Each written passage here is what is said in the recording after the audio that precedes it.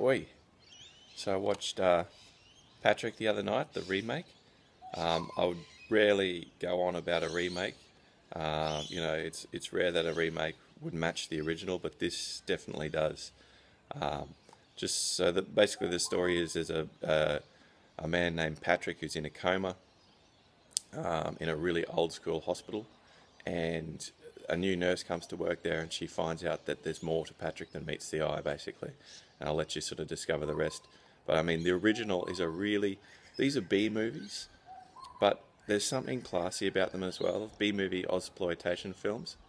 But yeah, I don't know, maybe it's the way they're filmed or the location, but there's a classiness to these films, and is in both. So I mean, this one's set in the same style, old school hospital, where all the nurses wear the really old school uniforms and that sort of thing.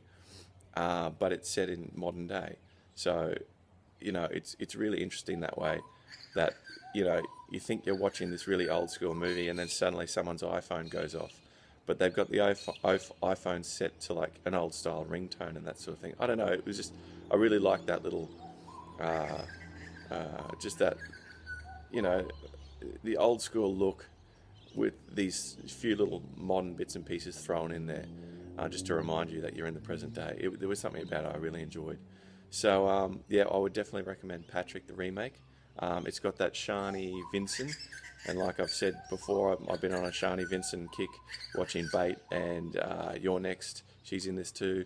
Every actor in this movie does a fantastic job, really well acted. And look, it's just fantastic, especially if you like the original. Um, you won't be disappointed with the remake. This is a remake that's actually worthy. It does the old one justice. Um, yeah, so that's all I'm going to say. Really enjoyed it and would recommend it. See ya.